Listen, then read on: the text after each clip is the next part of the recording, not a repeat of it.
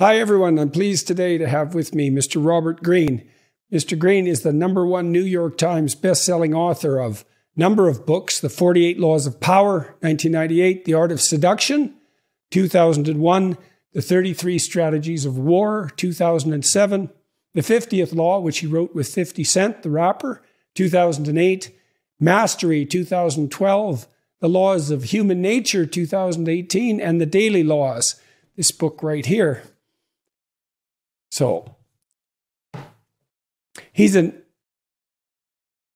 internationally renowned expert on power strategies, living in Los Angeles. Mr. Greene worked at an estimated 80 jobs, including magazine editor, construction worker, Hollywood movie writer, before becoming an author. The Sunday Times referred to his first book, The 48 Laws of Power, as the Hollywood backstabber's Bible, and it can be difficult to find people who acknowledge its influence because of its controversial nature. I was reading The Daily Laws before setting up this interview, and I'm going to read one. It's a set of meditations, 366 meditations on power, seduction, mastery, strategy, and human nature. And so here's the one for June 7th, and I think it's relatively representative of the book. June 7th, never impugn people's intelligence. Then there's a subtitle or an introductory idea. The best way to be well received by all is to clothe yourself in the skin of the dumbest of brutes, Baltasar Gracian. The feeling that someone else is more intelligent than we are is almost always intolerable. We usually try to justify it in different ways. Quote, he only has book knowledge, whereas I have real knowledge. Quote, her parents paid for her to get a good education. If my parents had had as much money, if I had been as privileged, he's not as smart as he thinks. Last but not least, quote, she may know her narrow little field better than I do, but beyond that, she's really not smart at all. Even Einstein was a boob outside physics. Given how important the idea of intelligence is to most people's vanity, it is critical never inadvertently to insult or impugn a person's brain power. This is an unforgivable sin. But if you can make this iron rule work for you, it opens up all sorts of avenues of deception. The feeling of intellectual superiority you give them will disarm their suspicion muscles. And then, daily law. Subliminally reassure people that they are more intelligent than you are, or even that you are a bit of a moron, and you can run rings around them. And this is the 48 Laws of Power, from the 48 Laws of Power, Law 21. Play a sucker to catch a sucker. Seem dumber than your mark. So when I was preparing for this, I was reading these daily meditations, and I was actually shocked. I was really quite shocked by them. I was shocked by that one. Okay.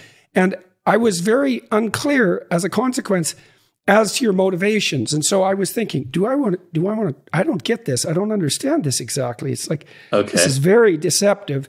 And then I talked to my team who like your books a lot, and my daughter who really liked interviewing you. And I thought, well, there's something going on here that I don't quite understand, which is certainly possible. And then I thought, well, this is maybe a shadow exploration, something like that. Yes. And then I thought, like, I was kind of a dimwit for not catching that earlier. But you know, it is shocking. These are very manipulative laws, let's say. And so can you guide me through the rationale for producing material like that?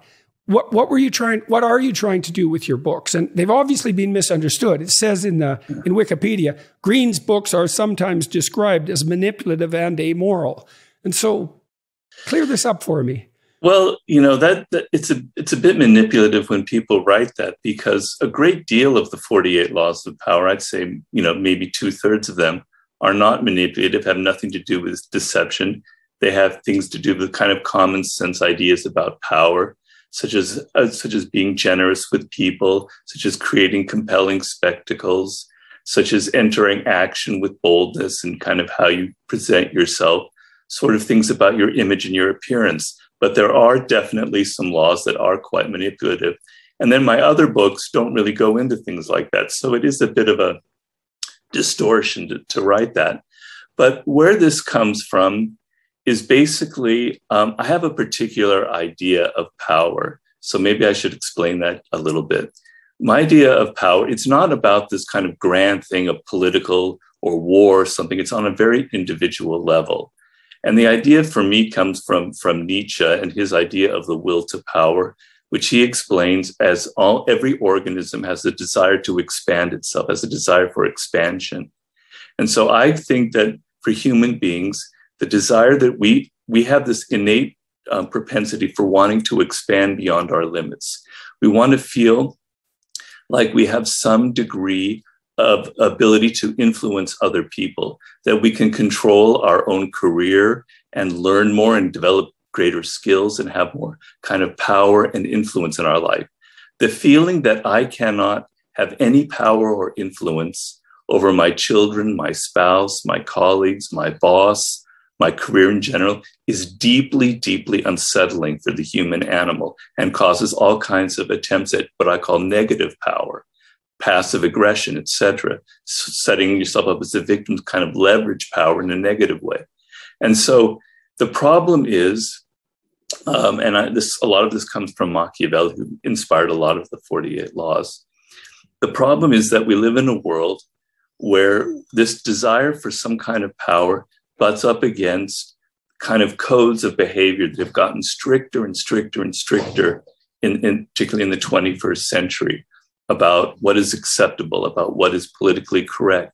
So we're supposed to appear to be these paragons of virtue, these paragons of fairness and democracy, et cetera. At the same time, we're all trying to angle for different degrees of power in our work, in our relationships, et cetera. And so because of that dynamic, we have to be extremely careful in this world. And I compare it to the courts of like Louis XIV, where all of the courtiers, if they're too overt in their power moves, the king will disapprove of them and will not banish them, but they'll be kind of excluded to the corner of the palace. And so the game was to be sort of indirect, to be polite and ingratiating. And if you had an enemy, to know how to kind of very quietly get rid of them. And so this is kind of where the 48 Laws of Power came out from. So you quoted me, I had like 80 different jobs, probably more like 60, 65. But I saw all kinds of very deceptive games being played continually in the various different jobs I had. And I worked in every conceivable field. And I didn't see any kind of honesty about this dynamic in the human world. And it really kind of irritated me. All the self-help books were sort of describing a world that I never saw existed. You know, I saw people being very political, having egos and having problems with their egos. And I didn't see any books like they're kind of describing what I had encountered every day. So law number one is never outshine the master. And the idea is that if you try too hard to impress your boss or the person above you, you're liable to make them feel insecure. You're going to trip on their ego and something bad will happen to you, right? And so this seemed like the fact that people have egos and operate with egos and you have to be careful with them seems very clear to me, but I didn't find books out there that were describing it. So I hope this kind of gives you an idea, a little bit of the context where the book came from. Well, so I can't remember who sent me this. I think it was Clay Routledge. Yeah, I think that's right.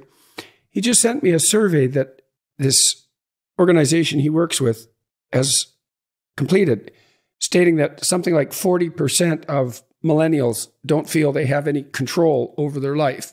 Right. And so that is related to the first issue that you brought up. And you obviously consider that problematic. And you said that, well, it's good for us to have some control over our destinies and also to feel that that's a possibility, to see it at least as a goal. Yes. And that if we feel consciously thwarted in that goal or believe that it's impossible, that doesn't mean we're going to give up our striving. It means it's going to go underground and then it's going to manifest itself in all sorts of deceptive ways. Exactly. And then you said that you were interested in Nietzsche's idea of will to power as, in some sense, the central motivation of the organism across species to some degree. And then you talked about the jobs that you've had. So so I got that right, I hope. I hope I've got that. Yes, you did. That was very well put. Thank you. Okay. And so to some degree, and then you said, well, you had all these jobs and you found that people were engaged in manipulative and deceptive strategies a fair amount of the time, and that no one was really warning people about this or delineating out the strategies. Yeah. Okay, so that seems to me to be reasonable. I'm a big admirer of the work of Carl Jung, which everyone listening to this knows more than they even want to know. And he was certainly sensitive to the idea that people had a terrible shadow. Yes. That they would clothe themselves in the garments of moral virtue.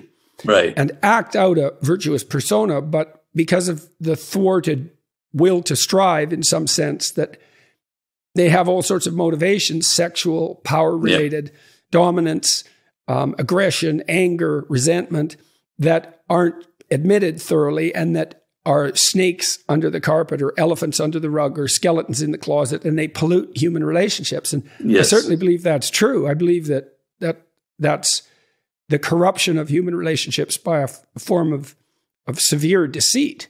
And I also think it's reasonable to warn people against that and also to alert them to the fact that such things operate in their own souls. I guess what I wonder is, so then the last thing I'm confused about to some degree is, you had 65 jobs. How come so many jobs? I was a very restless young man. It doesn't speak very well of me in the fact that I couldn't hold a job for more than 11 months. I came out of college and I wanted to be a writer, and I had all kinds of romantic notions of what that meant.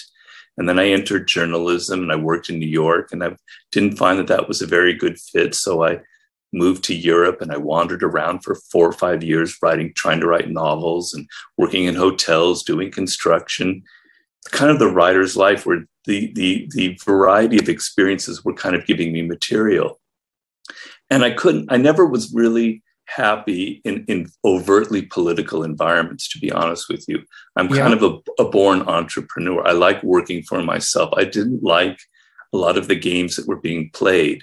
And I'm not very good at them. I mean, I've gotten better at it, but a lot of the things that I write about in the 48 Laws of Power, such as never outshine the master, are things that I did poorly, I did wrong, and I suffered for them.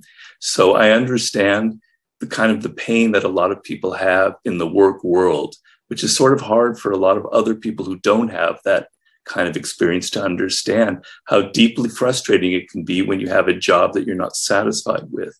And so I was someone who was very restless, and I never felt comfortable in any of the different jobs I had. And I was also trying to broaden my experience.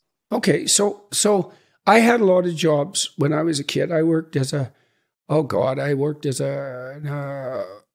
a garage pumping gas. I worked as a dishwasher for years. I was a short order cook. I re-tipped drill bits. I worked as a beekeeper.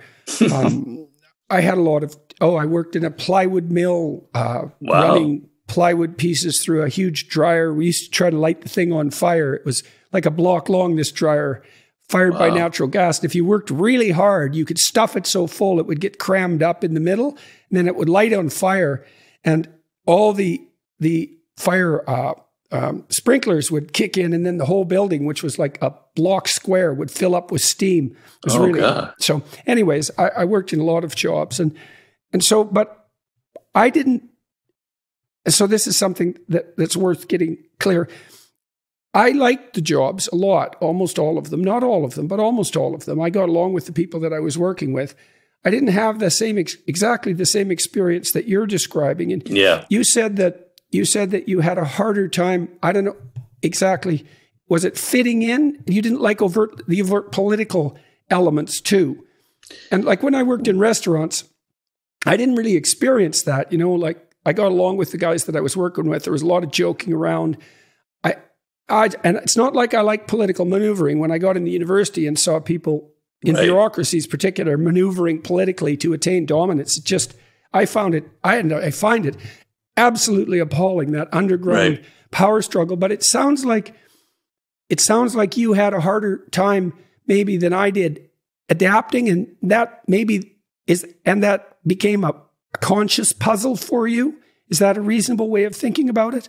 I think so. It made me think about myself, like maybe I'm doing something wrong. The natural reaction in these situations where things, it wasn't that I hated all of my jobs. Some of them were fun, so I don't want to give the wrong impression. But when mistakes were made and maybe inadvertently made my boss or someone feel insecure, it caused me like months later to kind of question what had happened and maybe something I did that was wrong in that environment. And so, I felt, it wasn't that I felt uncomfortable, but I felt sometimes that trying so hard or being good at my job, which was often the case, was often a detriment, which was a very strange realization. Yeah. Well, that's a really good sign that you need to go get a different job. I mean, I worked with clinical clients a lot, in career counseling. And my sense, one of the things we'd analyzed right away was, well, can you actually do your job well and be recognized for it and have a pathway to something approximating success? Or are you around truly toxic people who will punish you for your virtues? In which case, well, let's get your CV together. Let's get you prepared to get the hell out of there and find a place where you can actually thrive. I mean, I had clients who were trapped in jobs.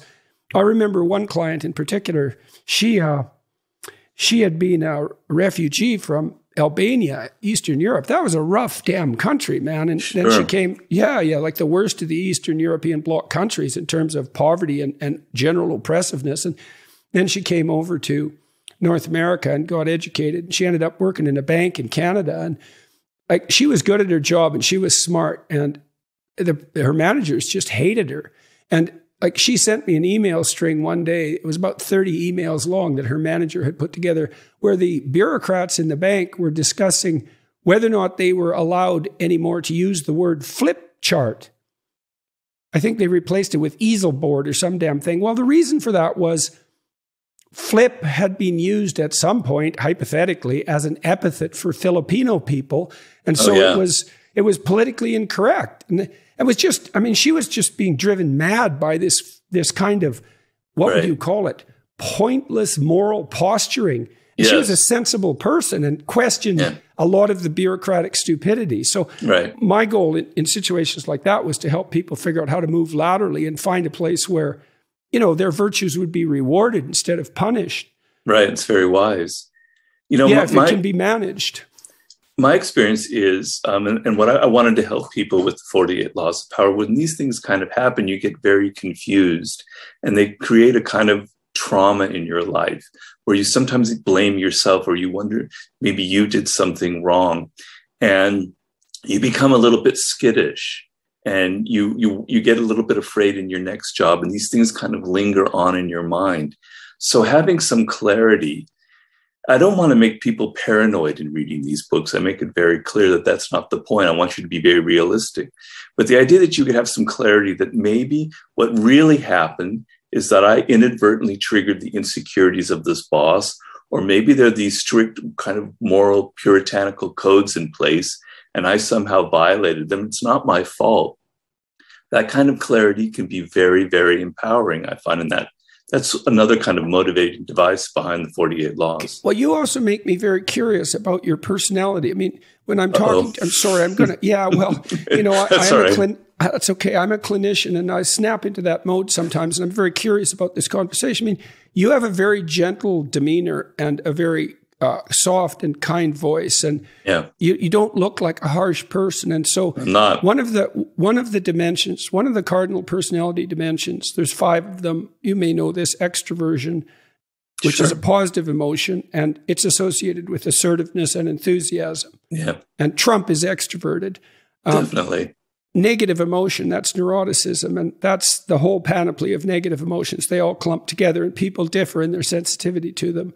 Agreeableness, that's compassion and politeness on the high end, and more like bluntness and competitiveness on the other end. And conscientiousness and openness, which is creativity. You're obviously high in openness. You're entrepreneurial, you're a writer, you're interested in ideas, you're obviously creative. But you strike me as someone who's very high in agreeableness, compassion. That's compassion and politeness. Is that a reasonable Is that a reasonable I think that's fair. I think that's fairly spot on. I couldn't have thought. Yeah, I agree with you on that. Certainly. Okay. So I mean, people are a little more complex than that. I do have other sides to myself. I do have a shadow side that can be very aggressive and I'm very competitive. So I think on the surface, I have that kind of agreeable personality for various reasons. But yes. Would you describe yourself as compassionate? Empathetic, very much so. Yeah. Okay. So here's what I'm wondering. To a fault, probably. Okay. So I'm very curious about that, because one of the disadvantages of being high in agreeableness is that you're more likely to be a target for disagreeable types. Certainly. And this is a really important notion. So I was talking yesterday, who was it with? I can't remember, but we were talking about, oh yes, it was Andy. No, we were talking about the establishment of this, utopian community in the middle of Seattle. The mayor described it and said, well, maybe it'll be the summer of love, which is extremely naive thing to think, especially because the summer of love blew up. And that's sort of a celebration of agreeable virtues. And so agreeable people are very generous and kind, and they're not backstabbing, and they're empathetic, and they're self-sacrificing. But there have been computer simulations, very sophisticated computer simulations by evolutionary biologists of what happens if you get agreeable people together. So imagine you have a population of people and all of them are agreeable. And so they're cooperating away. It's all very kind and nice.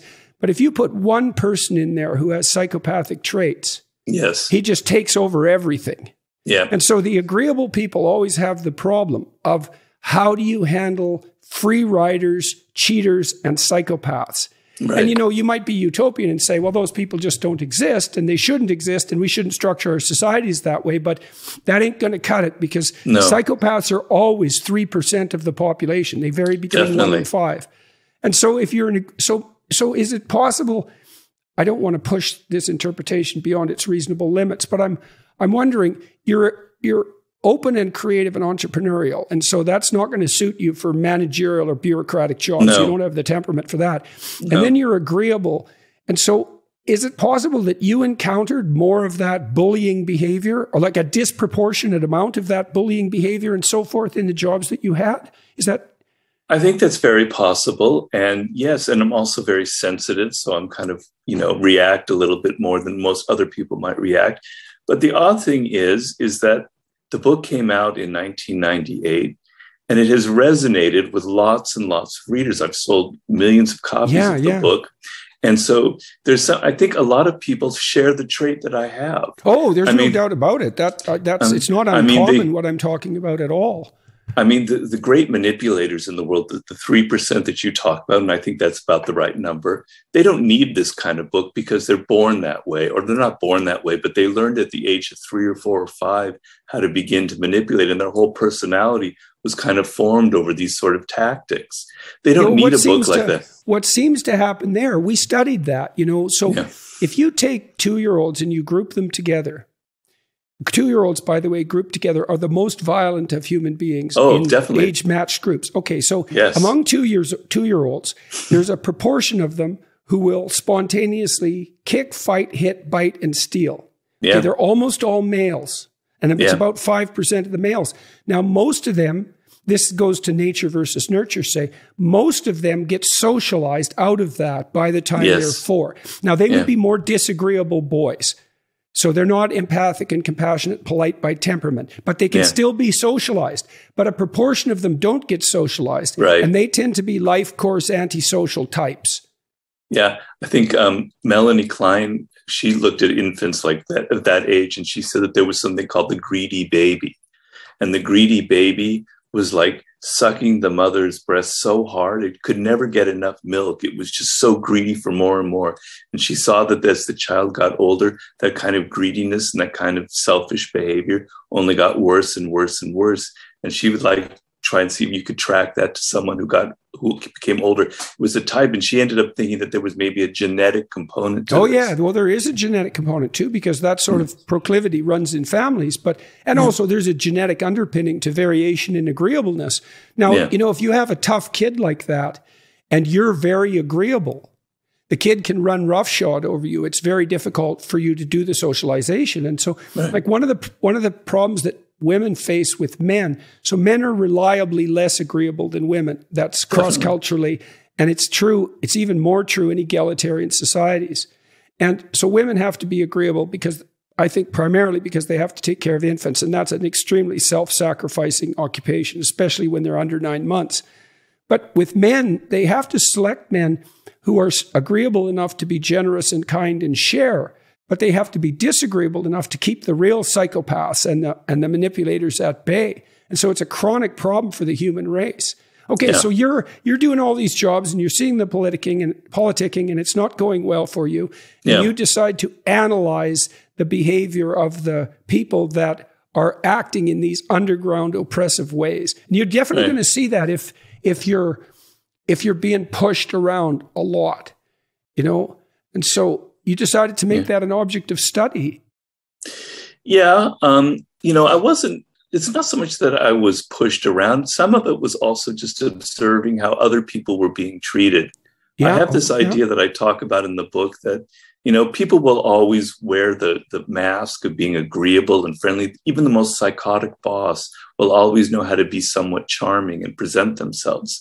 But you look at how they treat other people when you're not observing them behind closed doors, and that's when some of their ugly behavior will come out. They kind of hide it very well from the public. So a lot of it was observing how other people were mistreated.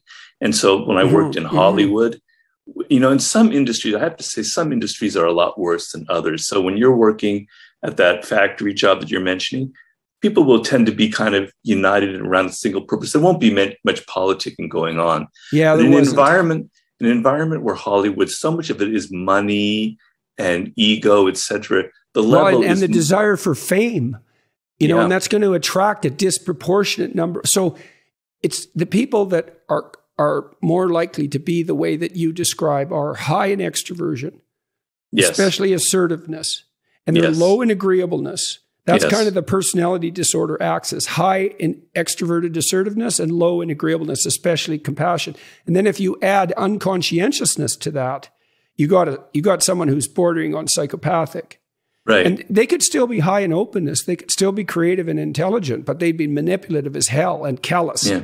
And I would say that another thing I was going to ask you is because you worked in Hollywood, and that is a place that invites people who want to make a display of themselves, let's say, and there's some utility in that, right? We want people to be actors. We want them to be enthusiastic and entertaining. Yes, but it's so. Is it possible that a lot of this you saw was a consequence of the form of industry that you were involved in, especially in Hollywood? Well, definitely. But after the book came out, my first book, The 48 Laws, it became hugely popular in the hip hop world among musicians, which is why I ended up doing a book with 50 Cent. And I found out that the music industry was even worse than Hollywood. And then I was in Washington for a book tour for the 48 Laws, and this woman came running up to me who worked at Voice of America, and she was saying, "You have no idea how the 48 Laws of Power exactly describe the environment I'm in." And then I was at a conference with people who were in nonprofits in San Diego, and this woman was saying, "Boy, you describe the nonprofit work politically. It is so perfectly. It is so political. It's so much about ego." So it's horrible that that's true of the nonprofit world, you know? Well, I mean, that might have to do with that moral posturing, eh?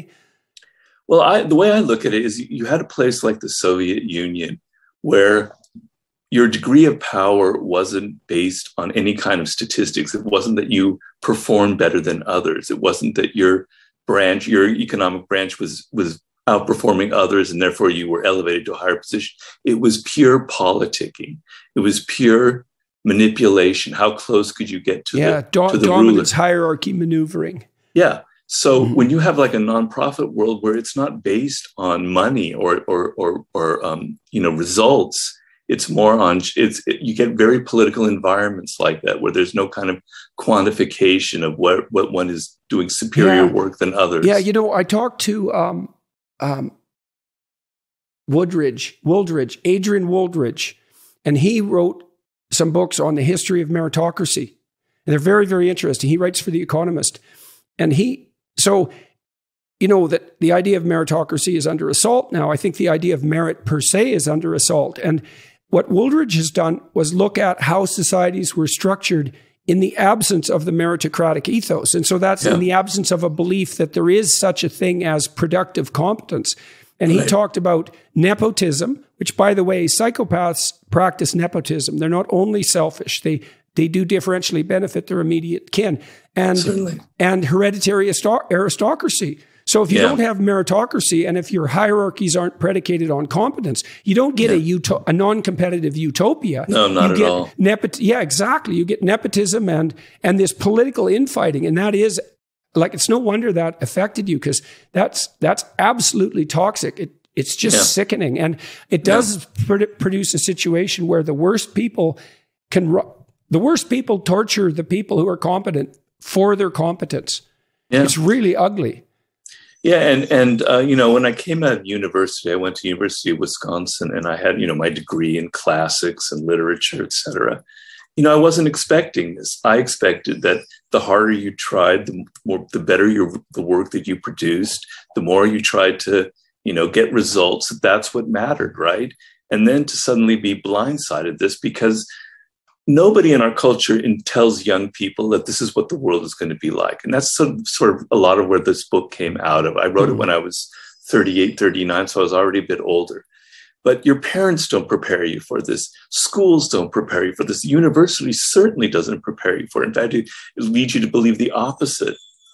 And so you enter the work world, and if you're entering a place more like what we're describing here, not like what you were describing, some of the jobs you had, you're blindsided. You had no preparation for it. Nothing prepared you for it, and you don't know how to react. Well, if you're naive in that manner, two things happen. And I was naive, yeah. One is that you're much more likely to be exploited. That definitely happens. The other thing is you're much more likely to be traumatized, because trauma sort of occurs in proportion to how much of your belief it demolishes. And so if you have a too positive and too naive view of the world, and especially if you encounter someone malevolent, they can really do you in psychologically. Yeah. And they often will too, because, they have their reasons. And so. Yeah. Yeah. I can remember, I had a job in journalism, and I wrote this article about Italy, and I thought it was a great article. And then the editor brought me in for lunch, and he was like having his second or third martini, and he started to tell me that, Robert, you're never going to be a writer. You don't have the discipline for it. You're just too wild. You don't communicate to the reader, etc. You need to get out of this business. It's not for you. It was very painful. And then in looking back at it, I think he had set me up for this. I think that he had kind of commissioned this article knowing that it was going to have some problems with it, etc. And that he was deliberately setting me up in this situation so that and I think a lot of it came from envy. Envy is a bad one, and envy and resentment, man, those are corrosive. They're soul and culture destroying emotions. When I worked with my clients, we talked a lot about resentment, a lot. And I had kind of an axiom, which is, if you're resentful, there's only one of two things going on. One is you're whiny and neurotic, and it's time to grow the hell up and take some responsibility. Right. And so you've got to ask yourself that. And the second is, someone is taking advantage of you, and you have something to say or do that you're not saying or doing. And so we try to sort out which of those it was. And then if it was that they had something to say or do to stand up for themselves, for example, then we just strategize like mad. So I had one client, for example, I really liked her. She was smart, man. Very, very, very competent, honest, hardworking, conscientious, diligent, attractive lawyer. Yeah. And she'd moved firms, and those firms can be pretty cutthroat. They're full of prosecutors. What do you expect, right? Right. And one guy, when she went into the firm, basically swiped her biggest client through a series of manipulative actions. Right. And, kind of lulled her into a false sense of security, sort of started to cooperate with her, and then shunted her out. And then when she started to complain about it, he started distributing rumors that she had mental health issues. And it was absolutely awful. So we spent about 6 months strategizing how to deal with him. And so it was successful, you know, and I love doing that sort of thing. It was such fun helping people who are being bullied by... I do. Yeah. I do the same thing as well. I'm sorry. So why do you think this was so popular? Or you said the music industry was particularly pathological. At least this is the reports you got. So why do you think that is? Do you have any theories about that? And then why do you think your books got to be so popular among, well, rappers, say? Why do you think the music industry is the way it is? I mean, do you think there's something specific about that industry that lends itself to that kind of corruption? Yes, and I've had a lot of people give me the same kind of feedback. There's a lot of money around, right? Huge amounts of money around, and producers of music are they have a very exploitative kind of model of business, which is they seduce a first-time artist with a lot of money, but the contract is, and eventually they own all of the work, etc. So it was a very exploitive business model, particularly for African-American musicians who were historically very exploited. And so it's like Hollywood, where so much of it is about pleasing people and having the right demeanor. So 50 Cent, who I wrote the book with, he said, you know, he dealt crack on the streets of Southside Queens. You know, he was a hustler at the age of 9. He saw everything, but nothing prepared him for the kind of Machiavellian games that music industry people would play. Right, you want to take a straightforward criminal over a psychopathic manipulator any day. Yeah, exactly. Well, and you talked about money. Like, I'd rather deal with someone greedy, like honestly greedy, than someone manipulative, underground politicker. Right. Because at least with the greed, well, you can negotiate with someone like that. You know what they want. They're kind of unidimensional. And you might have your moral qualms about it, but I think that's partly why I'm an admirer of capitalism. It's like greed is not the worst of the vices by any stretch of the imagination. No, I agree with you on that. And so, you know, why are my books popular? I think there's a combination of things. First of all, I'm giving people something that's not out there, kind of a realism. And I think a lot of people are inwardly very tired and very sick of all the kind of coddling that goes on with readers and in our culture, where the people are trying to, you know, perpetuate this myth that it's all about cooperation and getting along, and that business is kind of this world where people are all on the same page trying to create the best product possible, etc. And they kind of have the same kind of illusions that I had. And so the harshness of the book that first kind of shocked you sort of excites people. It appeals to their shadow side, if you will, you know, and that shadow side is very much repressed in our culture. And I think artists and writers and people who produce work that kind of vents some of that shadow, some of those darker emotions that people have, it has a very attracting pull on them. So I think that's part of the reason, because there's a kind of a notoriety around the book, and people almost feel like it's something naughty when they have it. And so I think that's part of the appeal of it. This episode was sponsored by Crowd Health. We all know how bad healthcare is in the US. It's insanely expensive. Last year, 250,000 Americans went bankrupt due to medical costs despite having insurance. Think of how many dreams died that way. That's why more and more Americans are resorting to crowdfunding. So let me introduce Crowd Health, an amazing alternative that operates with no premiums, no doctor networks, and no surprises. You pay the first $500 for a health event, and the rest goes to Crowd Health community members for funding. Crowd Health works by keeping its members happy instead of constantly driving up the price. They provide access to high-quality healthcare for up to 60% less and make it easy to follow your dreams. So if you're not going to change the way you eat to a low-carb diet, it works. I'm not a quack, I promise. This is the best route you can take. And right now, you can get your first 6 months for just $99 per month. That's almost 50% off the regular price and a lot less than a high-deductible healthcare plan. Just go to joincrowdhealth.com. Use promo code JBP at sign up. That's joincrowdhealth.com, promo code JBP. Crowd Health is not health insurance. It's a totally different way of paying for healthcare. Terms and conditions may apply. This episode was sponsored by Theragun. Don't let the stress of daily life weigh on your body. Whether you're an elite athlete or someone like me, just trying to make it through the day tension-free, Theragun can help. This isn't a joke. There are very few things that have worked for my family with dealing with anxiety, and pounding yourself with a vibrating gun to the sternum is one of those things. They're extremely effective. Theragun is a handheld percussive therapy device that releases deep muscle tension.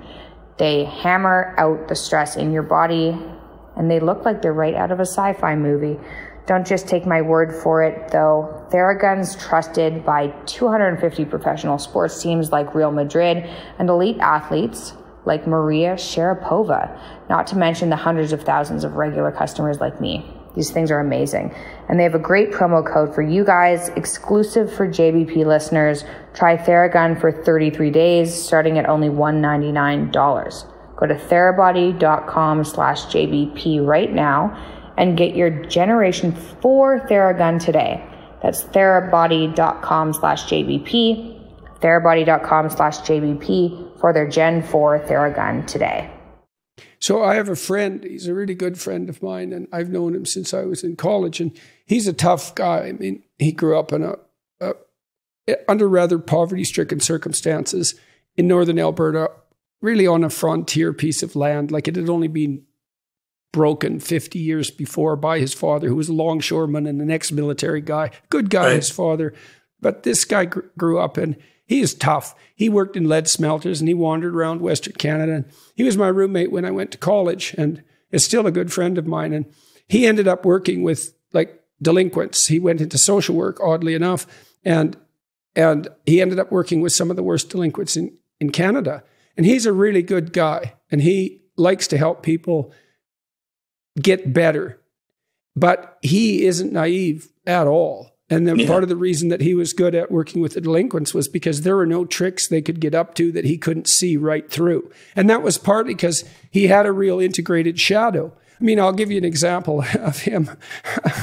So one day, I was living in this town called Grand Prairie, and it was at the height of the oil boom. And so it was a rough town, and there were lots of rough bars in it, and lots of young men in there with plenty of money and they come in for 3 days after being out in minus 40 weather, working on the oil rigs, and they were ready to party, man. And we had a party one night in this kind of frat house that I went to college in, and way too many people showed up, and some of them were real troublemakers. And we had a table that was pretty full of beer bottles and vodka bottles and so forth. And one guy just went over and tore the leg off and knocked the table over. And then a bunch of us got together and chased them all out. And this friend of mine, he said, "Oh, they'll be back." And so he went upstairs and he put on some steel-toed cowboy boots. It was just like a bloody Western. He came marching down the stairs. And just as he entered the living room, there was a big knock on the front door. It was these hooligans coming back to cause grief. And he just didn't break stride. He opened the door. He pulled open the door, and there was a guy standing there ready to fight. And he kicked him underneath the chin with his steel-toed cowboy boot, knocked him right over the front porch, and the battle was on. But that was exactly what he was like, Right. And his shadow was integrated. He was a great roommate. He reciprocated everything. I always knew if I bought groceries one week, he'd buy it the next. Like, he was a straight shooter. You could trust him, but he was not naive, man. And that made him able to deal with delinquents and to help them. So that's part of that integration of that shadow. Yeah, I go very deeply into the shadow in a chapter in my last book, The Laws of Human Nature. And I try and talk about how one integrates the shadow, because it's not an easy answer for that. People are kind of perplexed. Well, I have this dark side, and I explain a lot of where it comes from and how a lot of your aggressive impulses, like the room of 2-year-olds that you were talking about, you have that as well. I'm talking to the people that my readers. You have that aggressiveness when you were young, and it got socialized out of you, and then it got repressed. And it's like a lost self that lives inside of you and is screaming to come out. How do you integrate it? And so the main thing is you have to be aware that you have this shadow side. You can't run away from it. You have to acknowledge that it exists. You almost have to embrace it in a way. A good parent too does everything he or she can not to repress that. Like, what you want to do with children is you want them to be forceful. You want them to have some power. Exactly. You want them to integrate that capacity for aggression into, well, let's say, lucid conversation. You want them to be able to stand up for themselves in family discussions. If you just punish them for being aggressive, let's say, for talking back or something like that. You don't guide that into more sophisticated development. You see this in schools too now. You know, when my kids went to school, this was so dumb. We had a rule in our house, which was you don't have to follow stupid rules. That's a good rule. But if you get caught, you have to put up with consequences. But so one rule was the school had, not only could you not throw snowballs, you couldn't make them. And so they were trying to, yeah, exactly. You should shake your head. That's for sure. It's like, because their answer, and this was all politically correct nonsense, you know, non-competitive games. We're only going to play non-competitive games. Yeah. It's like, first of all, you know, I studied Piaget. Yeah. A hockey game is not competitive exactly, because in a hockey game, well, no one brings a basketball. Everybody plays hockey. So that's cooperation. And then on the team, you have to cooperate. And like, if you're the star, but you never pass, you're just a dumb son of a bitch. You're not the star. And so there's tremendous amount of cooperation in all those competitive games. They're integrated. And this idea that, you know, you make children better by not allowing them to be competitive. It's disgusting. It is. It's that. Well, that's the Freudian devouring mother, right? That's, everyone's safe and no one's going to ever hurt anyone. And that's kind of where a lot of young people are, you know, they enter the world where they've been coddled, where they think that there are no winners, that everyone is, you know, it's just win-win situations. And that's where they get really shocked by the realities of the world. So all this coddling and this idea that there doesn't have to be a winner. We don't have to get prizes for first place. Everybody should get a prize. You know, all you're doing is setting your children up for massive, you know, shocks when they enter the world and they see that it's not like that. Yeah, and then they get disillusioned and depressed, you know, or traumatized by it. I mean, when my son's hockey team in his school, they won the city championship, which was a big deal, you know, and the school was pretty happy about that. To his credit, so was the coach. But the principal, who was this authoritarian empath, she was an awful person, I thought. Authoritarian empath. That's interesting. Yeah, well, yeah. She used moral virtue as a club. Yeah. Oh, no, it was, well, there's plenty of those people around. And she said, well, really, today we're all winners. And the coach had exactly. No, it is sickening because and you know, my son was just appalled by it, but the coach had enough guts. He said, no, the hockey team won. And it's not like the kids in the school were jealous. Some of them were obviously, but most of them were really happy, like you are when your sports team wins, that, you know, and most people are generous enough so that they're able to celebrate someone else's victory without. And that's the same. I saw this with birthday parties. I just bloody well hated this. It's like, well, every child gets a gift bag. It's like, no, you know, they have their damn birthday. Every child doesn't need a damn gift bag. And this same naive, treacly, and it's authoritarian too, because it imposes this kind of view of the world. It's like, no, it's this kid's day to be special. That's why we're celebrating this kid.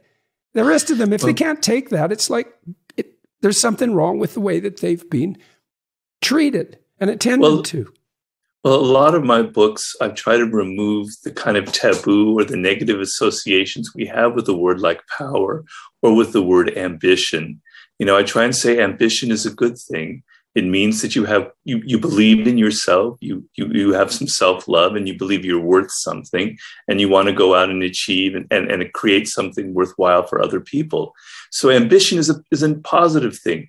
But so many people are just kind of embarrassed about being a human being, embarrassed about our primate nature, embarrassed about our own aggressive impulses. This is partly why boys are failing in our schools now at a disproportionate rate. You know, and I see there's an assault of the sort that you're describing on the better part of striving masculinity. And, you know, I had a friend who killed himself because he identified his ambition with, you know, the patriarchal force that's devouring the environment, let's say, and that's you know, the cause of historical horror. And you might say, well, no one takes that onto themselves to that degree. And that's, well, you can say that, but that you just don't know what the hell you're talking about. People take that onto themselves all the time.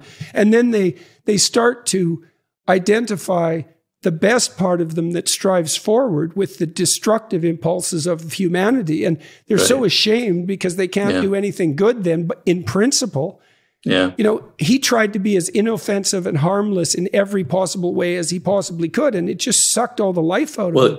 you end up turning that aggressive energy on yourself is what ends up happening. And that's maybe leads to suicide, the ultimate kind of self-aggression.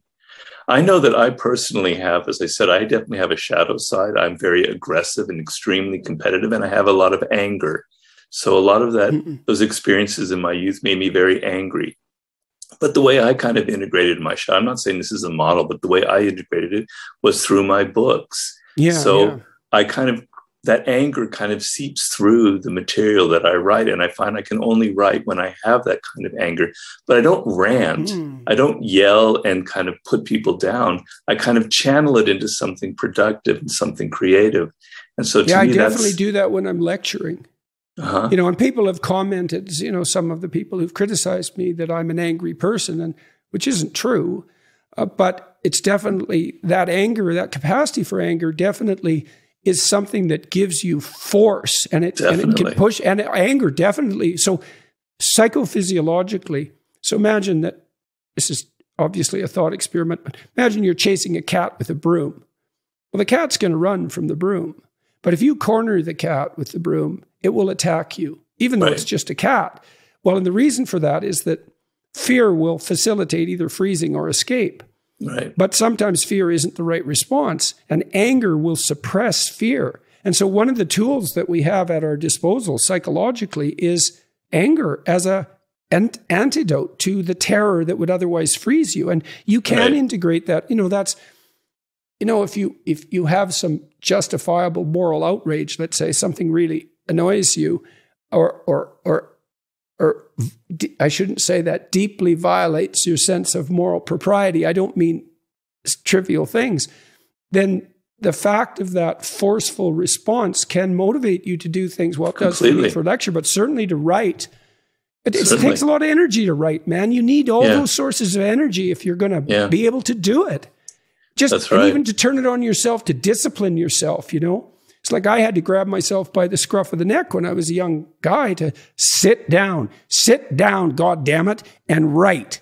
You know, and there's a force that's necessary, to, especially if you're open, because you're all over the place, if you're creative, to get yourself to sit down and focus. Yes, that's right. Yeah. And, you know, some of that anger, you know, I think Jung talks about this, is that dark side contains a lot of energy. It contains a lot of power. Those 2-year-olds that are kicking and screaming, that's all this kind of force behind it. And when you sort of are ashamed of it and you push that down, you're kind of getting rid of an incredible well of energy that you can use for your creativity, for your work, etc. You can take that energy, like you say, and create discipline out of it, do something creative out of it, support some cause that you really believe in, you know. So that shadow side, when you deny it, only negative things will happen. And it is extremely important for people to first recognize it in themselves, you know, and it's very hard for a lot of people to do that. Well, I found, like I said earlier, that one of the best ways in there is resentment. You watch yourself like, well, because if you're resentful, you know, you're feeling like you're being victimized and mistreated.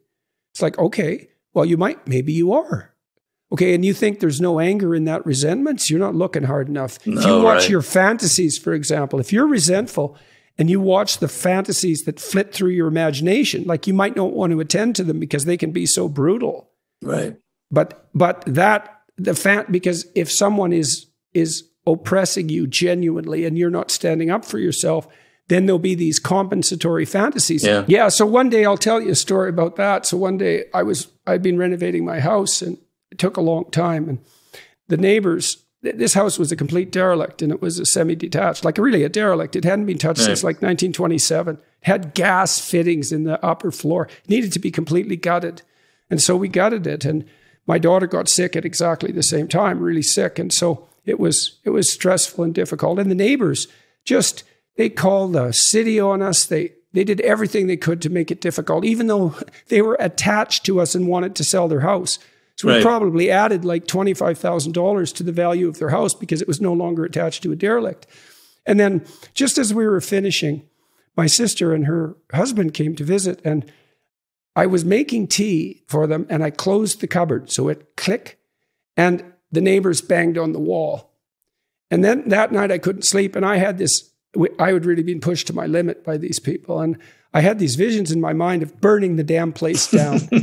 And I thought, oh man, if you're starting to think about burning the place down, you should probably go say something. So I put on my parka and I went outside about 6 in the morning. And I just waited for them to come out. They never did, but I went and knocked over on the door and I said, I was making tea for my sister last night. And I closed the cupboard. You didn't happen to bang on the wall because you heard my cupboard closing, did you? And they said, yeah. And I said, okay, look, if you bug me anymore, I'm going to cause you so much trouble you cannot possibly imagine it. Yeah. And I meant it. It was like, because I knew what was brewing in the back of my mind. I said, because I was done. It was like, you want a war? You have no idea what you're getting into. And so they backed into the kitchen, and like 2 hours later, they came over and said, oh, we're sorry and we won't do it again. But like what we did was the mistake you talk about. We backtracked continually trying to please them, and every time they complained, we did what they wanted because we assumed we were dealing with reasonable people, but we weren't. And the only way to stop them was with a show of force. It was like, you want to be malevolent? You want to play that game? It's like, okay, no problem. But, and things went more smoothly after that. And that's a good example of, paying attention to those fantasies, because I thought I better deal with this straightforwardly. Otherwise, I'm likely to do something stupid. Right. That's the other thing you got to watch. If that builds up inside you. Exactly. This episode was brought to you by Elysium Health. Elysium has dozens of the world's best scientists working with them. 8 of them are Nobel Prize winners. They know aging science better than anyone. Elysium's groundbreaking supplement, Matter, was developed in partnership with the University of Oxford, where Dad spoke earlier this year. It does what no other supplement does. It slows the shrinking of our brain. Yep, our brains start shrinking in our 30s, no matter how healthy we are. And that affects memory, learning, and even physical activity. Matter is a patented trivitamin complex that's been clinically proven to slow the age-related loss in the brain's memory centers by an average of 86%. I was skeptical about this. They sent me papers, and apparently it's true. Go to explorematter.com/Jordan and enter code JBP10 at checkout to save 10% off Matter prepaid subscriptions, as well as other Elysium Health supplements. These guys know what they're doing. Again, that's explorematter.com/Jordan for this exclusive offer. Yeah, and a lot of times I look at people in the public eye who get caught doing something really stupid, like you say, and their first thing will be, well, that wasn't me that did it. I don't know what came over me. That's not who I am. But that is exactly who you are. That is the person who has been carrying this resentment and this kind of inner anger, but not acting upon it. And then suddenly they do something really stupid, like having an affair with a 21-year-old, or they just caught doing something. Yeah. So I watch people with their children a lot. Hey.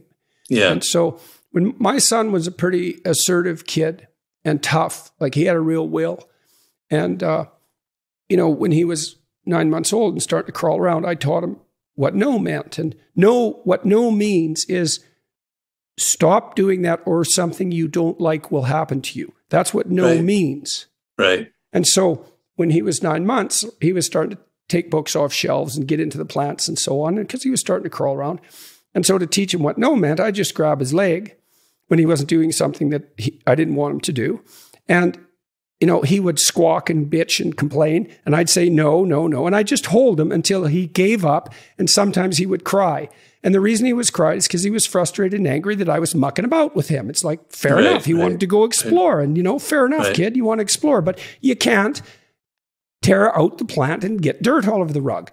And you can't go into the electrical cords, no. And no. And so I had done a lot of behavioral training by that time. And by the time I did that for, say, 6 or 7 days, and soon as if I just said no, he would just stop, and sometimes he would cry. And then the week later, if I said no, he'd just stop. So it took like 2 weeks, And then I knew that if I said no, he would stop. And so then I could let him explore. I could give him a lot of freedom. And then I'd have people come over to my house with their 2-year-old or 3-year-old. And because they had never taught the child what no meant, they never gave, because they didn't want to impose on their freedom, let's say. They couldn't give the child any freedom at all. They had to wander around behind them all the time because they never knew what the child was going to get into.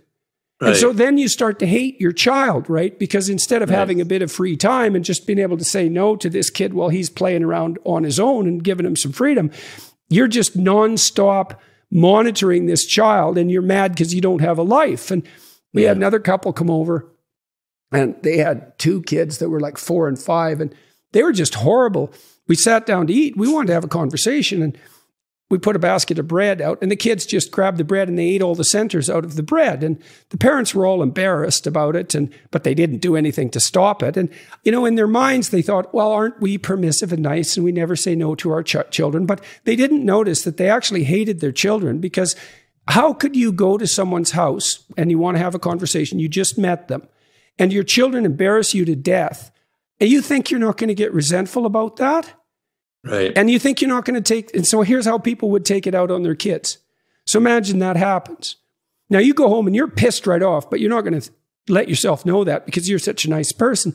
Then your child goes off and draws a picture. Maybe they put a lot of work into it, eh? Then they come running up to show you. And that's a real good time to give them a pat on the head and say, look, isn't that great? But you're pissed off because you were embarrassed. And so you look at it and you think, and that's all you have to do. It's like, that's not really worthy of my attention. You don't have to say anything mean. You just have to not attend in this manner. And then you got your revenge. And you think you won't do that, man. You know nothing about yourself. And you read in the paper sometimes, these mothers or fathers, they do something brutal to a child. And I know I know how that happens. It's like no disciplinary strategies in the house. Yeah. The kid is driving the mother or father crazy.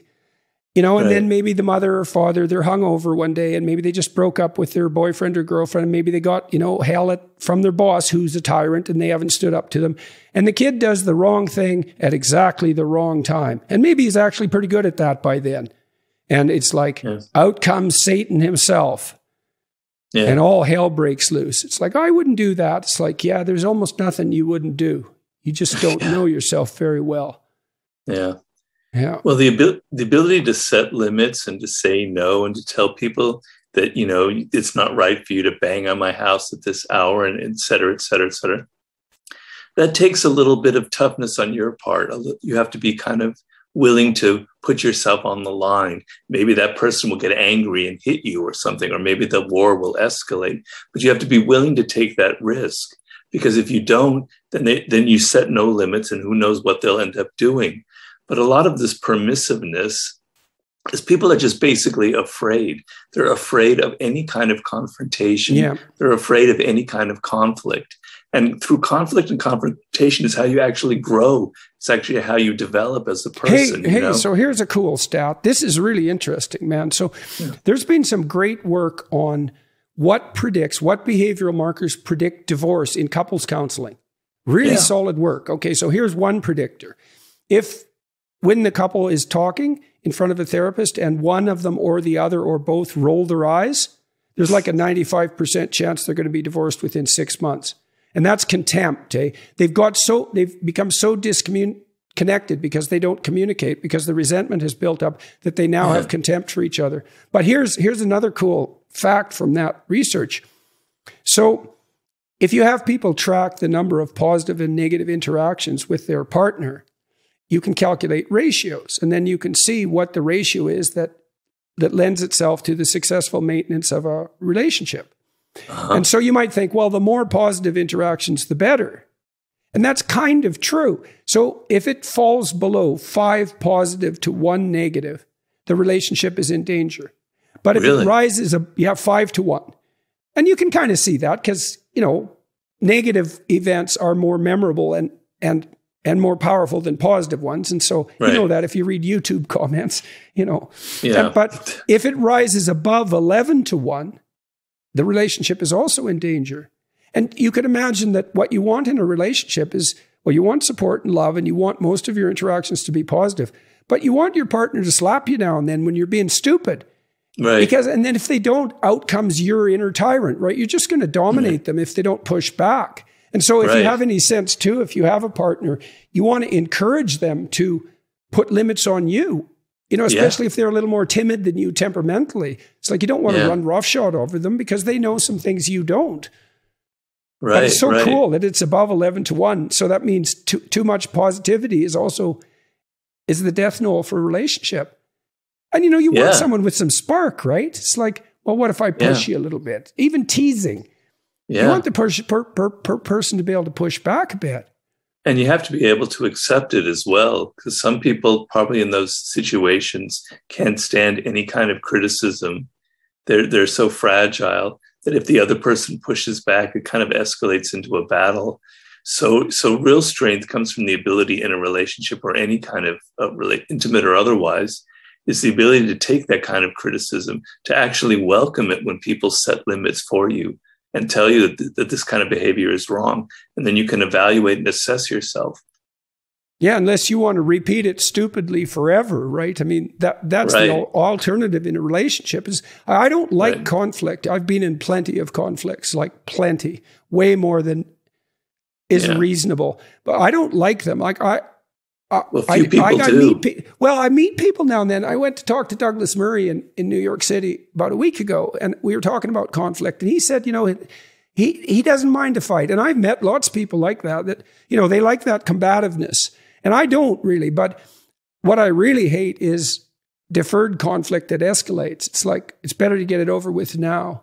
And you're a fool if you think that running away from it is going to, like if someone cuts you off in traffic and they're obviously really angry, it's probably better just to get the hell out of there because you're never going to see that person again, and you don't want a situation like that to escalate because they might have a gun or whatever. Well, yeah, you just don't know what's up with them. They're really strangers.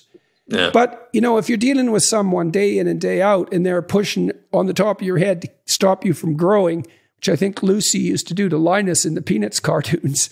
Yeah, because they had a dark side, those cartoons, man. The comics, they sure did. Yeah. Oh, they would be canceled now, probably. Yeah, they couldn't exist now, I don't think. Yeah, I think that's right. Yeah, because a lot of Schultz's characters, Lucy was actually not a likable character at all. Right, and she was really oppressive to Linus, who was a good character. Yeah. And good humor always has an edge. But that you don't get rid of the negative part of yourself, especially that aggressive part, by pretending it doesn't exist. That quite the contrary. That just doesn't work at all. Right. Yeah. I'm sorry, you were going to say something? I was just going to ask you about your new... Yeah. I wanted to ask you about working with 50 Cent and the rappers, and I wanted to ask you about your new book too. So let's start with... So how did this partnership with 50 Cent come about?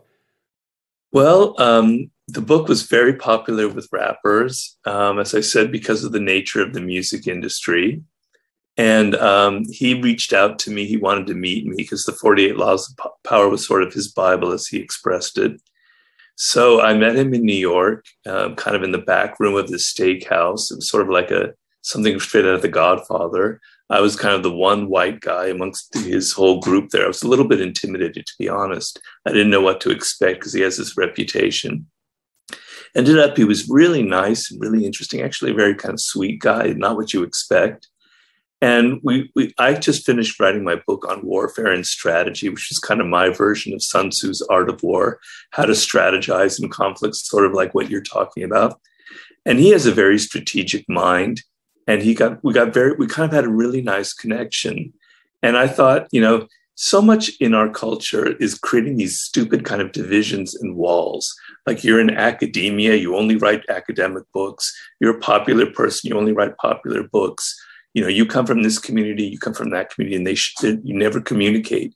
And I thought it would be very interesting to write a book coming from two opposite backgrounds. Me, middle-class Jewish boy from Los Angeles, and him from Southside Queens.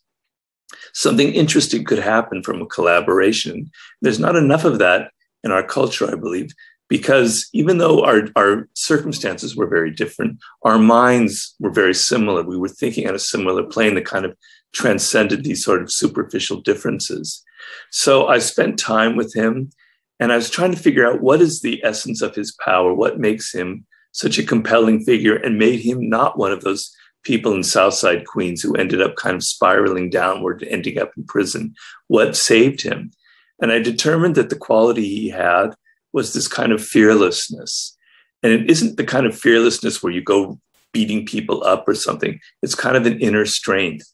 He had been shot when he was like 20 years old, like 9 bullets right there through a car window, one of the bullets lodged in his mouth.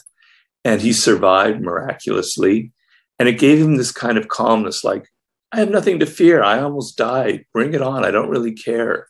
And so I observed him in meetings. I observed that kind of calmness and how he could take over a meeting, not by being super aggressive, but just by having this kind of dominant persona. And I thought that there's tremendous power in this fearlessness, not being afraid to be different, not being afraid to have conflict and confrontation, not being afraid of death itself, not being afraid of the reality of your situation, on and on. So the book that we formed together was kind of a meditation on 10 forms of fearlessness. And I found, I thought that I was a relatively fearless person, which in some ways I am. I seem agreeable, but I'm actually in some ways a little bit bold and adventurous. But compared to him, I realized, no, I'm actually riddled with fears. And just being around him and kind of writing the book helped me a lot in my, kind of overcome some of my own limits and some of my own fears. So that's where that book came it's nice to have a model like that really close by, right, to contrast yourself with. And you can learn a lot from. So do you think that fearlessness that you saw in him, you think part of that was a consequence of that brush with death? How much of that do you think was temperamental too in him? Well, there's a kind of a reckless fearlessness that a lot of people from the hood have, which doesn't really serve them very well, and it gets them in a lot of trouble, right? He has a very kind of strategic, under control fearlessness. Hey, I got something cool to tell you about that. So what? I was talking to David Buss. Yes, I believe it. And he's an evolutionary psychologist, a good one. We were talking about this Machiavellian personality triad, the dark triad that Del Paulos, UBC. Yeah, okay. So here's something really interesting. It's the bad boy paradox, they call it, that young, naive women are attracted to those Machiavellian types. Definitely. But when they get older and more experienced, they start to be able to see through that. The reason they're attracted to it, as far as I can tell, and I talked about this with Bus to see if I was way off on the wrong track, is that those reckless, fearless people mimic real fearless competence. And young women aren't good at distinguishing between the two. And so they get sucked in by the sort of psychopathic recklessness because they think it's fearless competence. Right. And then, of course, the guys who are doing that, they'll prey on that because they're trying to ape competence. But what the women are really after in their heart of hearts, they might be out for an adventure too, because there's that element of it. But they want that fearlessness that does go along with true generosity and competence, and also the ability to keep, real darkness away. So, well, a lot of those people who display that kind of what you call mimicking fearlessness, or whatever, macho. That's the macho thing. They're actually hiding the opposite. They're actually very, very riddled with insecurities. They're not, and they kind of create this sort of bravado and this false front. And they go to an extreme to kind of project this machismo, when in fact they're riddled with insecurities, and that's their way of dealing with it. But someone like 50 Cent, he's very comfortable with himself. He knows who he is. He knows where he came from. His mother was a hustler on the streets, so he knew the limits of the game.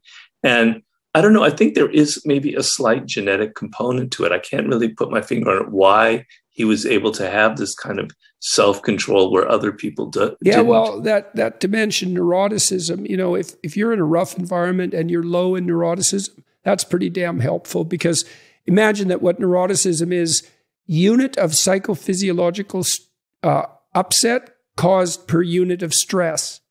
Yeah. And or unit of danger. And some people overreact and some people underreact. Sometimes the overreaction saves your life.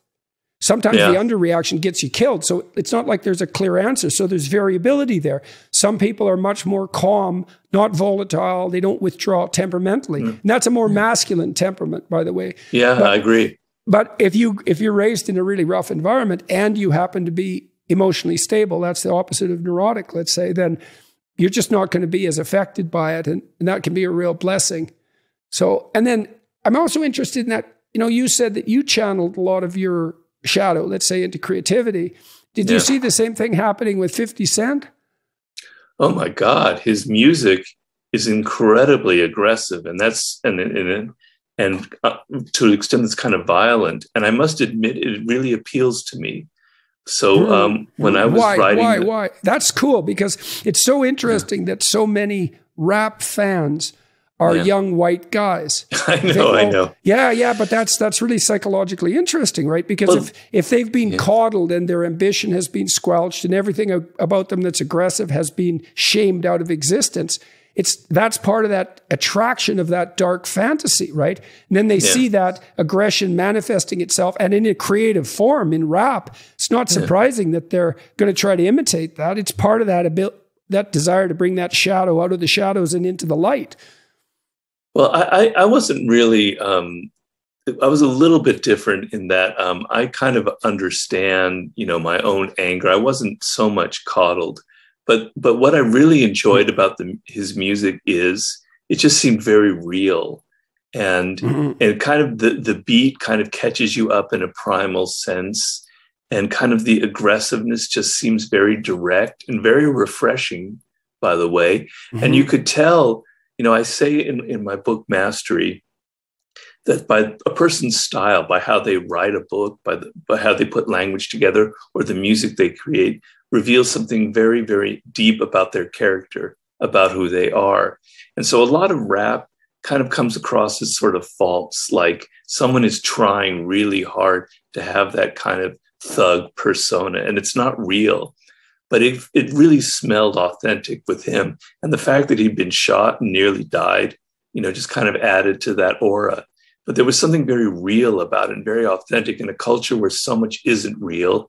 I think that was the deep, deep appeal in a primal sense of 50s music. And when I was writing the war book, I was trying to get myself in a martial mood to write it. I would actually listen to his music to kind of put me in the mood to write some of the chapters. That and Beethoven.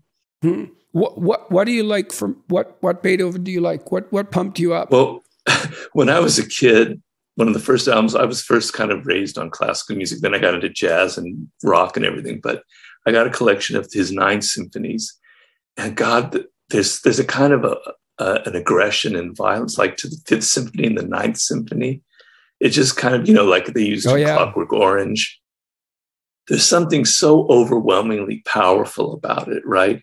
It just, can't. The choral section in the 9th is like that. It's so the Ode powerful. to Joy. Yeah, and it's so, isn't that so interesting that the Ode to Joy has that primal aggressive force?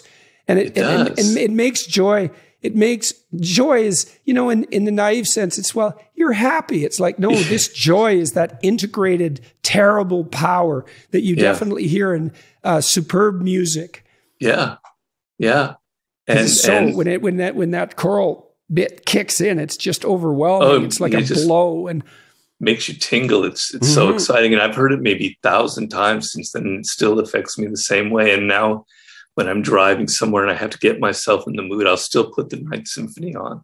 And some of the other ones work as well. It's like encountering the terrible force of good. You think about Moses in the burning bush, or Jacob wrestling with God. It's like, why is it a burning bush? Why is it terrifying? Why do you wrestle with God? Why do you get hurt? It's like, because good in its full force has this has this integration of power. And it's no wonder it terrifies people, because it just burns everything away in comparison. Right. Yeah, I mean, a lot of the new book that I'm writing about, which is The Sublime, as I'm talking about, it's a combination of 2 emotions of both kind of pain and pleasure, of excitement and fear at the same time. So you're confronting something that kind of intimidates you, but is so awesome that you can't, you're just overwhelmed. And the confluence of 2 emotions, opposing emotions at the same time, is very, very powerful for a human being. Yeah, I've just written a book that I'm going to publish next year that's called An ABC of Childhood Tragedy, and it's a combination of dark humor and beauty. It's the same. We're experimenting with exactly the same thing, that paradoxical juxtaposition of dark and light emotions. There is something sublime about that, and something awe-inspiring about that. I guess it's part of bringing what's dark into the light, or subsuming it under the light, maybe. So why the sublime? What are you pursuing there? And what's the reason? The ultimate in sublime is, to me, so the way I look at it is, being a human being and being socialized is a kind of a world. There's a limit, a circle that we have to live inside, certain codes and conventions that we have to abide by, and we all do that. And the codes and conventions for 5th century BC China are not the same as what we have now, but there's still that limit. And what humans are attracted to what lies beyond that limit. It's just part of our nature. It's a first part of it. And when we explore beyond the social limits and codes and things we're supposed to do and ways we're supposed to act, it's deeply exciting and thrilling. But there's also that element of fear involved, right? See, I think that's a better, what would you call it, formulation than Nietzsche's idea of will to power, is the desire to exist on that sublime edge. And that is the border between order and chaos that you're describing, right? You want, and the thing, and that is the source of meaning itself. I mean, that's why I think music is so powerful, is because it plays with predictable forms, but continually adds that level of unpredictability, a beautiful, you know how in any kind of music, the simplest music, someone who's good at it, country music, there'll be a key shift or a twang on the string or something that... Or something discordant. Yes, exactly. And then and integrated within sort of a higher unity.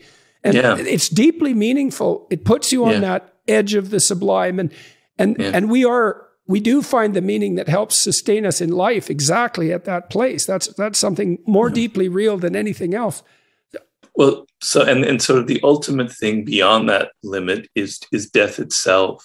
And the word sublime means up to the threshold of a door, or sublimin, limin being the limit. Right, like and subliminal. And so I've been meaning to write this book for 15 years and I got distracted. But then about 3 years ago, I nearly died myself. I had a stroke. And I came, just an inch away from dying myself. I was driving my car. And so some of the experience, the near-death experience, and what it kind of taught me and how it sort of remained with me 3 years later, and how I kind of feel it in my bones, and how it's altered how I look at the world and everything around me, is to me the kind of the ultimate sublime experience. So now, unfortunately, I'm able to write about this in a way that's actually very personal and experiential instead of just purely intellectual. And why, unfortunately? Because of the price you had to pay for it? Yeah, the price is I can't take a walk. I can't do the swim. I can't do the things that I used to love. So, I'm kind of, I can, I'm functional. I can walk around the house, but I can't take a hike. And I can't do my long distance swimming or my mountain biking or anything like that. So I paid a price. But I'm alive. Yeah, well, and it was so interesting it was in the aftermath of that devastating experience that you decided to turn particularly to the sublime. Yeah. Well, it's because I've been wanting to write the book for a long time, and I knew that it has to do a little bit with the feeling of death, and I don't understand that. So why make that as, I'm not disputing it. I just don't understand. You talked also about 50 Cent's brush with death, but why does the sublime, in your estimation, why is it tangled up with the idea of death? Well, because there's a that limit, and experiencing the limit gives you that sense of excitement and fear at the same time. Well, death is the ultimate limit. And to have gone up to that door and glimpsed to the other side and literally felt it in your bones and literally feel your bones melting away as you kind of go into a coma, is like I went up to that door. I actually peered inside of it. Now, other people have had much stronger near-death experiences. Mine was more of the milder sort, but still I peered as far as near-death experiences go, well, it's relatively minor. Well, my coma lasted an hour or something. Some people, that's nothing, man. Experts, they have comas for like 3 years. Well, okay, all right. I could have had a more intense near-death experience, but it was pretty intense. Yeah, it sounds like it was sufficient. It is. But so the sense of life is almost too much. It's overpowering in its immediacy. And we humans try and kind of dull the razor edge so much so that we can live. But if you think about, your mortality on a day-to-day basis, and if you try and actually experience the immediacy of life and how dangerous it actually is and how it's fraught with all of these things that you don't want to confront is very, very, very powerful. And I'm sorry, Siri just keeps hearing me. I'm so annoying. So, it creates, so when you have that, it's like the ultimate, it's a mix of, they call in French the orgasm, le petit mort, right? Right. So an orgasm is almost like a little death, So that sense of it's almost too much. It's almost like death itself, like something so pleasurable can actually kind of morph into something a little bit frightening as well. Something a little bit like you're exploring something that you're not supposed to be exploring. You see that in the ease in which laughter and tears can be interchanged, right? You see that with children. They can switch from laughter to tears in no time. And, you can laugh so hard that you cry. And it's often, too, when you're crying about something sorrowful that someone can say something funny and it'll switch to laughter. And that's all way down at the level of instinct, right? Where these... Right. And it's so interesting to see the opposites touch at that level. Yeah. So the reason why I'm doing the Eleusinian mysteries, just to bring that back, is I have a chapter on pagan religions, on what I call the pagan sublime. And I'm trying to tell the reader that we don't have a right conception of ancient religions. They're actually very different from what we think. We have these kind of cliched notions of kind of mischievous gods cavorting in clouds and doing all kinds of naughty things that are very human, and just kind of almost a silliness to it, like, whoa, we're so beyond that. But actually, pagan religions were extremely serious, and they were based on creating, go away, Siri. And they were based on creating very powerful emotional responses in people. And that was what primal religion was about, or ancient religion was about. It wasn't based on texts, on dogma, on the written word.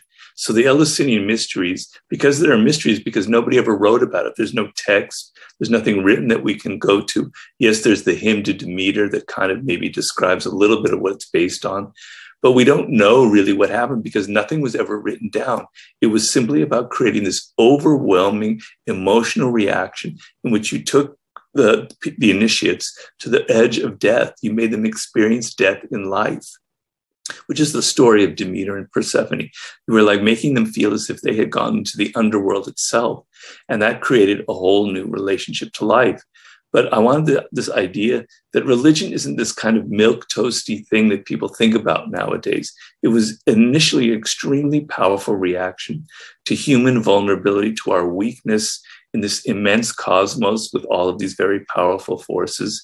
And the religious rituals were to actually mirror that and give you a kind of compensatory sense that you could control it, you could contain it within these kind of powerful experiences. No, it's really interesting to me that, you've come through your analysis of the darkness, and then a consequence of that was to be motivated to pursue the sublime. It's in the little stamp that I'm using for these kids' book, which I'm doing with this illustrator named Juliette Fogra, who's a real genius in my estimation. We made a stamp, and the motto on the stamp is "Through the darkness into the light." And, wow! And there's this old idea that if you look into the darkness enough, you'll find something that compensates for it, right? And that emerges out of the darkness that's greater and more powerful than the darkness.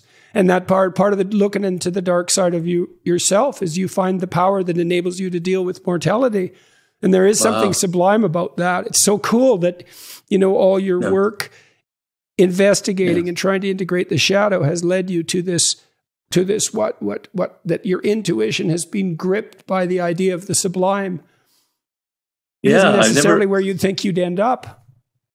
Well, yeah, a lot of the impetus for the book is another little bit of anger as well, because I always have to have some anger in order to feel the impulse to write and just discipline myself. And my anger now is about how people's worlds have become so tight and so banal and so limited, where they're just kind of disappearing into their phones, and their world is just sort of programmed for them by Facebook or social media. And they're sort of told what they're supposed to think, and they're kind of programmed.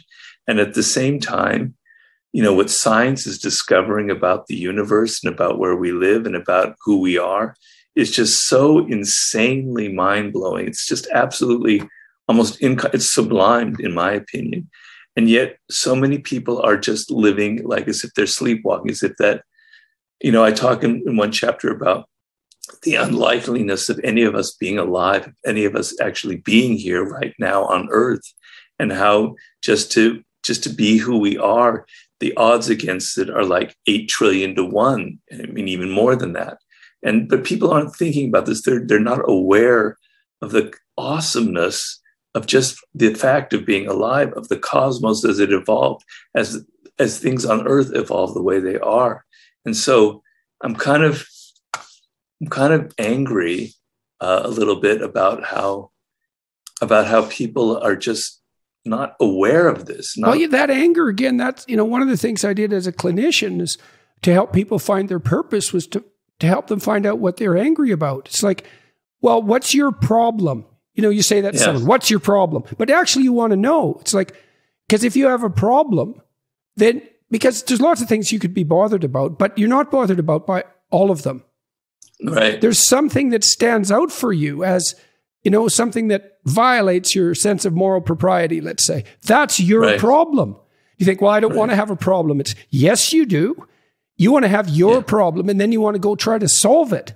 And if you're looking for meaning in your life, it's like, well, what bugs you? Well, I'm annoyed at this and that. And it's pretty naive and low resolution and formulaic to begin with, but you could zero right in on that, and then you find the purpose of your life. And that's it. That's in that anger. It's in that anger, at least to some degree. Yeah. And as I said, I can't write without it. I don't know why. Every day I have to feel a little bit of pinch of it, or like a little bit of edge of that knife in me. And sometimes, well, you have to be, that's right. I mean, I find when I'm sitting down to write a chapter, because it's hard to sit down and write a chapter. It's a lot of work, man. And, writers always whine about that, but it's hard to do. It's as hard as clinical work, which is the hardest work I ever did. And so, but I have to be, it's like, there has to be a reason for this, to get me going to do it. It has to be important. And that means it has to be dealing with something weighty. And if it's weighty, it's going to call out of you all of your emotional responses, including certainly including anger. Certainly that's a tremendous form of energy. Well, I don't know if you have the same experience, but I read so many books for my research, et cetera, and that's the main thing that I fault them with. There's no kind of energy behind it. There's no human behind it. There's no voice that's kind of screaming out why they have to say this. Screaming out is exactly right. That's a great book, Screams. Like Solzhenitsyn's Gulag Archipelago. That's like 3,000 pages of screaming anger. It's like you sustained screaming anger for 3,000 pages. It's unbelievable. It's unbelievable. It's like being caught in a windstorm reading that book. Yeah. And that's no wonder that greatness is terrifying. Yeah. Yeah. And that's kind of channeling the dark side in some ways. Yeah. Definitely. Yeah. Well, I mean, that man brought down a totalitarian state, at least in part. It's like you have to have a lot of force, and you think that it's not going to be anger in part to push back against. That's all that kind of petty tyranny that you were talking about in its most, what would you say, most rigidified and universal form. And one man, who decided he was going to tell the truth and harnessed that passion to his words, changed the world. Yeah. Yeah. So I don't know if I'll have that kind of effect. I'm sure I won't, but that's sort of, I want people to, I kind of want to spark a sense of almost the religious awe without an organized religion behind it. Because I think we have changed a lot in thousands of years, but there's something in our nature that kind of craves those kinds of experiences, and nothing in our culture is providing it. It's the definition of crave. I don't think nothing. Music does. Yeah. Music does, man. Music does. And that music was such a mystery for me when I was a young psychologist. Like, music is meaningful, and you can't argue the meaning away. Like, it's invulnerable to criticism. Isn't that so cool that there's a source of meaning that's invulnerable to criticism? And then it's this harmonious interplay of beautiful patterns, predictability and unpredictability, and the integration of passion and movement, right? Because it compels movement.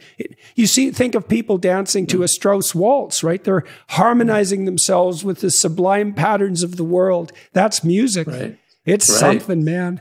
And it's no wonder young people are so desperate for music, because that's where we have the sublime in our culture. Well, that's where they go to things like raves or astral world and concerts like that. They want that kind of collective experience, that you used to get from like initiation rituals or kind of things in pagan times. I remember once I was in Nicaragua. I was a journalist. I was covering the revolution, the civil war going on. And the Pope was visiting Nicaragua at the time. It's 1984, I believe. And there was like 100,000 people crammed in this one square. And, I'm not by any means a Sandinista. I had no sympathy for it, particularly as it is now. But the feeling was that I've never experienced anything else like it, of that crowd and that group emotion. It can be frightening too. Well, then we can think about like. Well, that's it.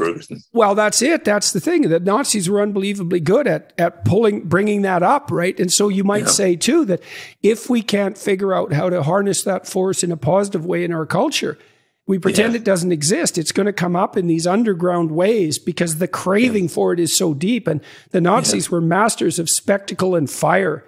They were really good at that sort of thing. And Orwell was courageous enough to point that out. He said, well, we don't have anything with that power to combat that terrible, dramatic evil.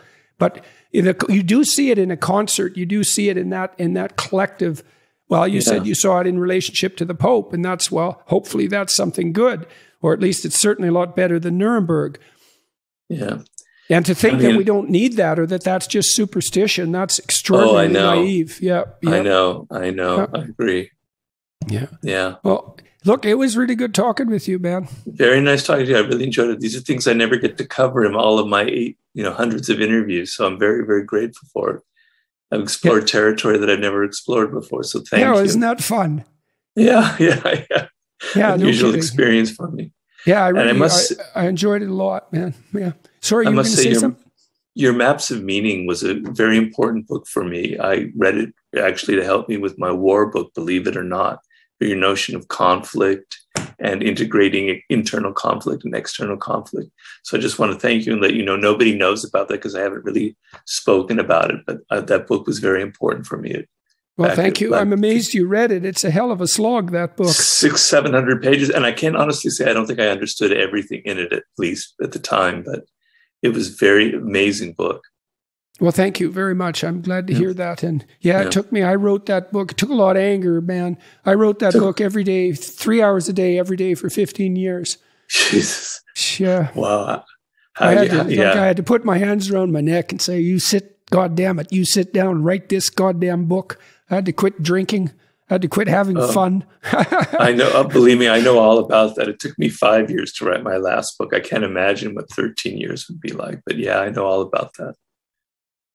Well, good luck with your book on the Sublime. I'm looking forward to it. Let's talk again. Thank you very much. Let's talk again when you want to, but maybe when it comes out, that would be good. I really like and I'm really curious about how you integrate your investigation of the Eleusinian mysteries. I talked to some interesting people about that recently. And I know I had already written the piece when I heard them speak, and then I changed some things because I realized some things I had written were inaccurate. But what I try to do in that is I create a character, a woman who's going to the mysteries and what it was like from her first person account. It's fictional, but I'm trying to actually, give her a history during the plague in the 1420s and then go into the mysteries and what it would feel like subjectively to be in there. Yeah, I had a vision once that the shamanic experience was an antidote to icy northern totalitarianism. So many people are going to the jungle now, to the Amazon, to use ayahuasca and that sort of thing. And and that drug use, that hallucinogenic drug use was tied up with those primordial religions in some profound way. We don't understand any of that even a little bit. No. And of course, the Eleusinian mysteries probably had that drug element as well, because the drink they had was either mushrooms or ergot or opium, poppy seeds, poppy. So it's been demonstrated that all kind of pagan cultures had some kind of drug thing going on. And so all right. Well, good luck to you writing this book. Thank you. And it was a pleasure talking to you. And I certainly am much more clear about everything that you've been doing. I'm so glad I decided to talk to you. And me too. Yeah. I hope I brought a little bit of clarity there. Oh, absolutely. And it was a really good discussion. Thanks again. Thank you so much again. Say hello to your daughter for me. I will do that. Definitely. Okay. Yeah. She's a big fan. And so is my producer, Eric. Oh, Eric? Yeah. Is this Eric? Yes, this Eric. Oh, I had no idea. Hey, Eric, you can come big in fan. now if you want. Yeah, big fan. Big. Yeah, well, I was all shorted out when I was reading the Daily Laws. I thought, I don't know what to do with this. It's like, it's this, what the hell's going on here?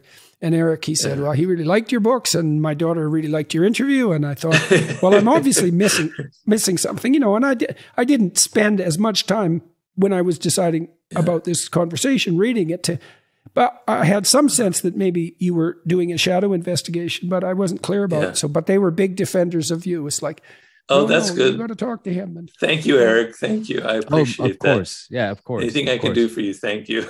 No, absolutely. Eric, why were these books helpful to you? Oh man, fuck. Good question. That's tough. There's been a few points in my life where, so I was a fighter. That was my first career choice. I was a mixed martial arts fighter. And so to me, knowing, like from reading the 48 Laws of Power, it's very similar to jujitsu. So when I got into business, it was like, oh, I've seen this behavior before because I've read this book and I understand this. So it started as like a very interesting. It started just as an interest, like, oh, this seems cool. I think I saw you on Tim Ferriss's show or something like that. And when I started to see those things come into play, it then like completely hooked me, and I got all the rest of the books. And so it prepared you. Yes. Yeah. And one of the things, Robert, that I like so much about what you're doing is you're taking these principles, you're showing it throughout history, and you're giving examples of how this plays out today. And so it's like across the entire spectrum of what type of thinker is reading it. Yeah. You have to be the type of thinker that's going to read, which isn't everybody, but across that spectrum, everybody gets a little exactly what they need to hear in it. So it makes it very practical. You can then go off and be very practical with it. The same thing that Well, it's really important. Like one of the things you learn as a cognitive behavioral psychologist is that you have to nail this down to changeable behavior. One of the things I was always doing with my clients was, and I've recommended this to people many times in my lectures, is find the largest unit of change that you're actually willing to do. Like maybe you won't clean up your room. I stress that. It's like, well, will you move one thing off your desk today? One thing, just one. Or if you can't do that, because sometimes clients would come back and say, I couldn't even move one thing. I said, well, why don't you look at one thing and think about moving it? And they're embarrassed because, they're so unable to perform this task, which is a simple task in some sense, that they're ashamed to admit where they are to themselves, but they can't move forward. I had one client, this is so funny. He lived at home with his mother, and he shouldn't. He was too old for that. And his room was a complete bloody catastrophe, and he knew it. And he was probably mad at his mother for like coddling him. And so he needed to vacuum the carpet. So the deal for the week was you go vacuum that carpet. And he brought the vacuum cleaner into his room, but he left it in the doorway, like on a slant. And every day for a week, he had to walk over that vacuum cleaner. He wouldn't put it back, and he wouldn't bring it in his room and vacuum. And that's a good example of that underground resentment. You just think how angry you have to be at your situation to put a vacuum cleaner. It's probably a middle finger to me too. It's like, I'm not doing what that goddamn therapist says, that kind of resentment. But he literally walked over that damn vacuum cleaner for a week. You know, and we talked a bunch about that. It's like, well, what are you doing? It's like, obviously you're angry. Like, why can't you do this? What are you angry about? Well, man, he was angry about plenty of things. Let's put it that way. So yeah, so that practicality, that's real necessary to nail the highest to the lowest and to get all that organized all the way down to practical, implementable behavior. Are you familiar with the work of Milton Erickson? Yes. What are you referring to specifically? All of his work, I'm just enamored with his work because his ability to create change and his patience and the strategies he would employ, I just think are so brilliant. You know, I don't know if he's respected in the field or not anymore, but I just thought his story. Well, my experience with all those great clinicians was you're a fool if you don't take what they knew seriously. I mean, those people had a reputation for a reason. And there's, you know, I really learned a lot from the great behaviorists. I learned a lot from the psychoanalysts, from the Rogerian types. Like they all had something to say. The behaviorists were great at decomposing something complex into implementable units, man. And the psychoanalysts were great at high level conceptualization, archetypal analysis, you know, the big story, the big picture. Yeah. So, hey, Eric, maybe we'll keep that discussion with you in the video. Okay. Yeah, I like that. Yeah. Sorry for cursing right away. No, that's all right. Good. That was perfect.